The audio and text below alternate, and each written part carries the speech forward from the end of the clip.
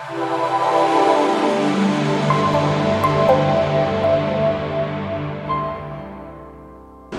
guys, my name is Lauren. I'm a canine handler with Off-Leash Canine Training Hawaii, and this little guy right here is Hank, the 6-month-old Texas Heeler. He's been placed in our board and train program because he's got several issues that come along with being a puppy that we need to get resolved. He gets pretty protective. He's got some resource guarding issues, so he gets defensive around his food bowl. That's a major issue that the owners want to try and get resolved. He's jumping all over his owners, all over his owners' kids. He's jumping all over his owner's house guests when they come by. You know, he's just excited and he doesn't know how to control that yet. So that's one of the things we're going to get under wraps. Let's take a look and see what kind of commands Hank already knows. Hey buddy, can you sit? Can you sit?